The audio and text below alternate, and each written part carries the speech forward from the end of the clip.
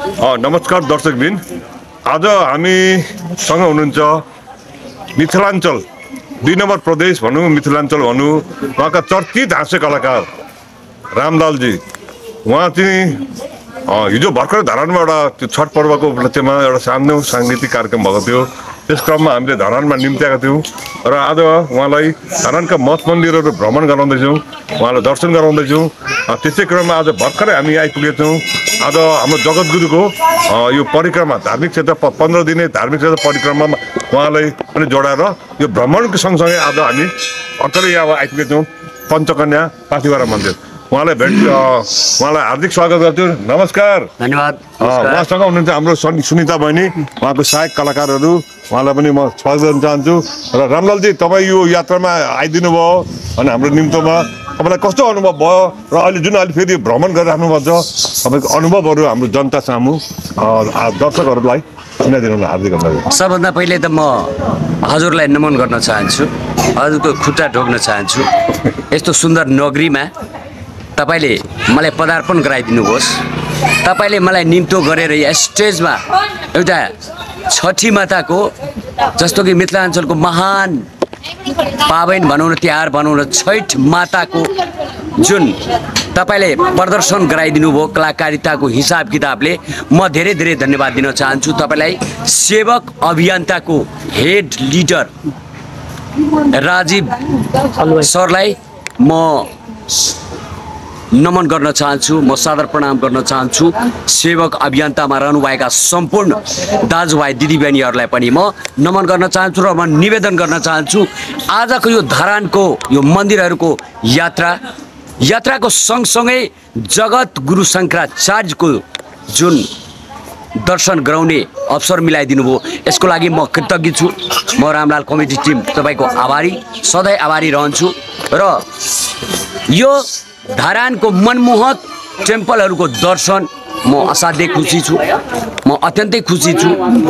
यस्तो खुसीको क्षण पल सधैँ मेरो मस्तिष्कमा ताजगी रहन्छ।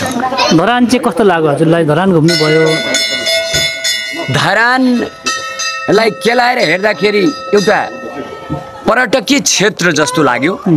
धरानको मान्छेहरू एकदम स्विटली व्यवहार गर्ने, स्पिकिङ पनि स्विट गर्ने, कुनै प्रकारको भेदभाव नगर्ने, मिक्स कल्चरलाई सजाएर राख्ने।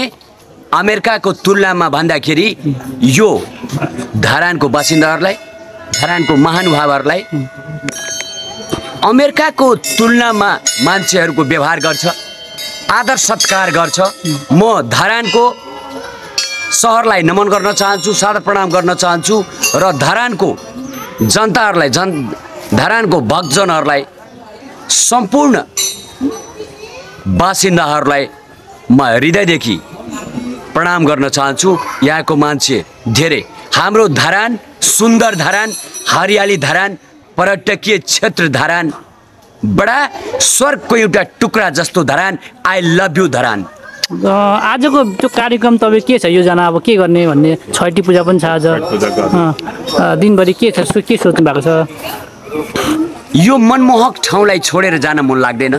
खास गरिकन सेवक अभियन्ताका गुरुबा राजीव सरलाई भेटेर म असाध्यै खुसी छु। उहाँलाई म सदैव नमन गर्न चाहन्छु। उहाँ हाम्रो मार्ग निर्देशन गर्ने मान्छे हो। उहाँसँग धेरै उपदेश दिने खाले, सन्देश दिने खाले र मान्छेलाई सामाजिकतामा बाँध्ने, मानवतालाई एक ठाउँमा जोड्ने र एक ठाउँमा लिएर हिँड्ने मान्छे उहाँ राजीव सर धेरै महान हुनुहुन्छ। आजको दिन म उहाँसँग बसेर खाना खान्छु र धर्मगुरु शङ्कराचार्यसँग अभियन्ता जति सक्छु हामीसँग टाइम हुन्छ सक्छु अभियान गर्छु र म बेलुकातिर आफ्नो घर फर्किन्छु। सर, यो प्रस्तुति पनि गर्नुभयो है, कस्तो प्रतिक्रिया पाउनुभयो त? तपाईँको व्यक्तिगत रूपमा कस्तो लाग्यो? तपाईँले यहाँ धरानमा कार्यक्रम गर्दाखेरिको अनुभव पुरै सुनाइदिनु। म असाध्यै खुसी छु। म धरानमा पर्फर्म गर्न पाएँ।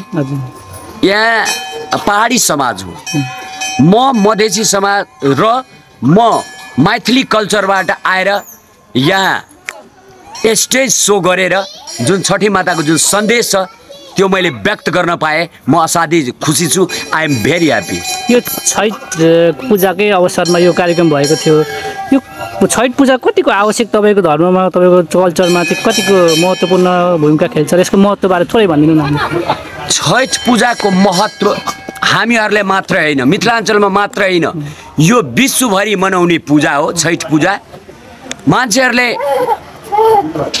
नुहाई धुवाई गरेर सूर्य भगवानलाई पानी चढाउँछ जल चढाउँछ उदाएको सूर्यलाई जल चढाउँछ र यो छठी माताको व्रतमा उदाएको सूर्यलाई पनि जल चढाउँछ अर्घ दिन्छ र अस्ताएको सूर्यलाई पनि अर्घ दिन्छ यो ठुलो महात्म हो र मनको मनोकामनाहरूलाई यो छठी माताले सबैको पुरा गर्छ र पुरा गरून् भन्ने म कामना गर्न चाहन्छु सम्पूर्ण मानव जातिको धर्म होस् म प्रार्थना गर्न चाहन्छु छठी माता केही धरानमा कार्यक्रममा आउने कतिको उत्साह हुनुहुन्छ कतिको आग्रह छ म एक कल मेरो गुरुबा राजीव सरको एक कल जाँदाखेरि म उत्साहित भएँ आज म धरानको ठुलो स्टेजमा पर्फर्म गर्न मैले मौका पाएँ म कृतज्ञ छु कसरी जुड्यो भन्ने पनि मैले ठ्याक्कै जोड्नु चाहेँ धरानमा यो कार्यक्रम को मार्फत आयो आउनुभयो होइन कसरी जुड्यो भन्ने कुरा थोरै कार्यक्रम को मार्फत आयो भन्दाखेरि हाम्रो सेवक अभियन्ताका प्रमुख राजीव सरको